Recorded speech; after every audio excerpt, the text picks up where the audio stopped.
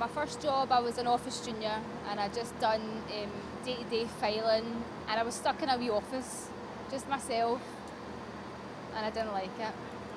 And then one day I was looking through the newspaper and I saw a job to be an au pair in America. That was more me. I jumped in it and went to New York when I was 18. I'll never forget that feeling, sitting in the plane thinking, what am I doing? My experience in New York was fantastic.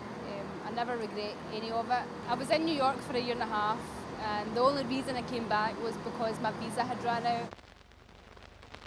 Before this, I was working in a bar.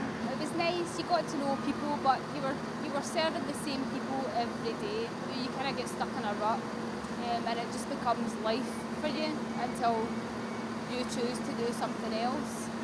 And I got to a stage where I was getting up every morning and I didn't want to go to work anymore. So I started looking for another job online, and I came across ScotRail. Things I'd like to achieve eventually is to meet someone nice, settle down, have kids. Quite happy with what I'm doing in my career. So now it's my personal life. I've got to get sorted.